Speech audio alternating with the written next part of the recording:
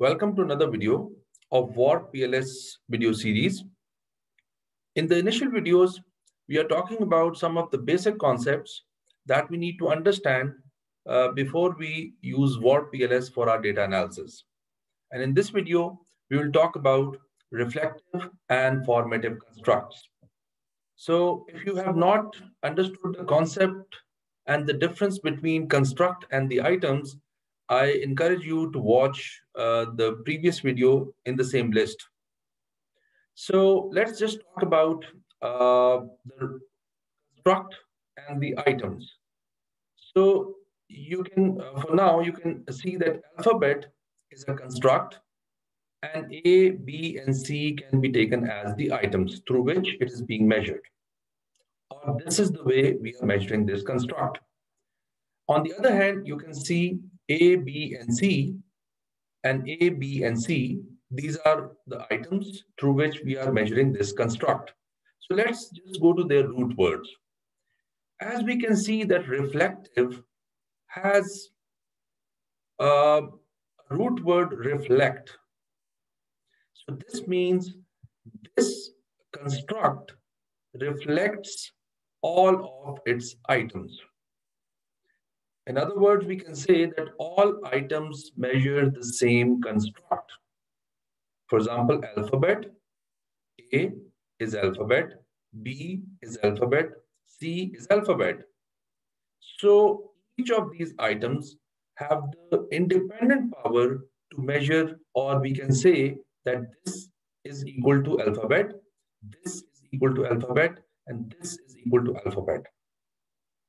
Because this construct reflects these items, all of these items independently. Now, let's just go to the other side, and the root word is form. Why do we call it formative?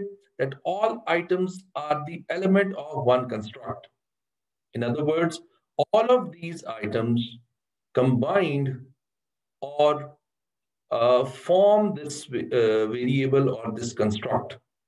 So let's just, for the sake of understanding, say that this construct is made up of A, B, and C. So now looking at this, if we can see that can we remove an item from these two types of variables or these two types of constructs. Now, if we remove an item from here, now let's look at this one and let's look at now this one. So A is removed from this alphabet, but still it does not alter or change its meaning. Why? Because B is also alphabet, C is also alphabet. So it doesn't make much of a difference. But here, if we remove one item, because we have already assumed A, B, C are formed with these three items, A, B, and C. So if we remove one of these items, we can say that now it's not a complete construct. Here, we cannot remove any item in the formative constructs. But here, we can remove an item, so it's not going to change its meaning. Now, let's just consider an example from research. Now, let's suppose you are trying to measure the customer satisfaction of a hotel. So here we are saying that I feel good about a hotel. This is one item. I am happy to use this hotel is another item. I recommend this hotel to others is the third item.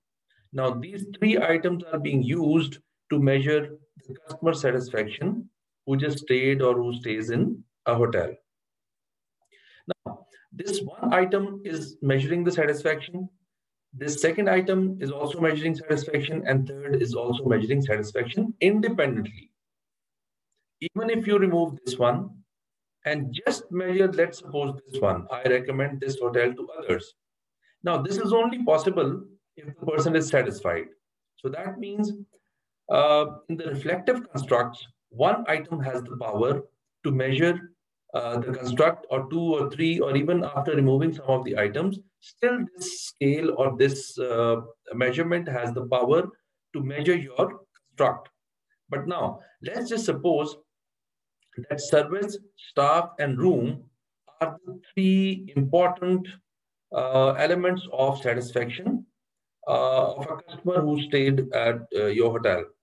So what we are saying is that the service of the hotel is one item, the staff of the hotel was good is another item, and the room of the hotel was good is another item.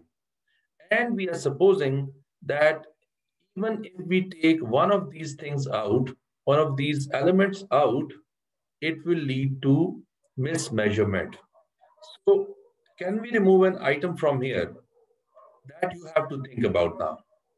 Removing an item from reflective construct is fine. It doesn't change its meaning much. But removing an item from here will lead to mismeasurement of the construct. Let's also talk about some of the major differences in the reflective and formative constructs. So each item reflects the construct, which means each item has the power to independently measure a construct. But here, all items form the construct. Even if one is removed, you are not actually properly measuring the construct. Here in the reflective construct, each item having the same meaning and measuring the same thing. But in the formative, each item has a different meaning because it is one of the elements of that construct. So therefore, it might have different meanings. Then one item can measure the construct. Here, all items are required to measure the construct. That is why in the reflective, items can be removed, but in the formative, items cannot be removed. Otherwise, it's going to lead to mismeasurement. So item removal will not make any difference, but here in the formative, item removal will lead to mismeasurement. So when we'll be using WarpPLS for our data analysis, we have to give it to the software that what kind of variable we are using. So for the sake of understanding, what you can do is you can take any scale, take any construct, take its items, and see if you can identify which one of the scales is a reflective scale or it's a formative scale.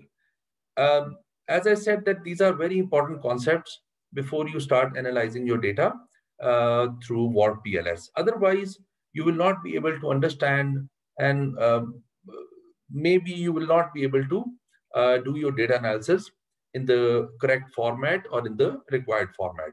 So this is all about reflective and formative constructs. In the next videos, we'll talk about some more important concepts.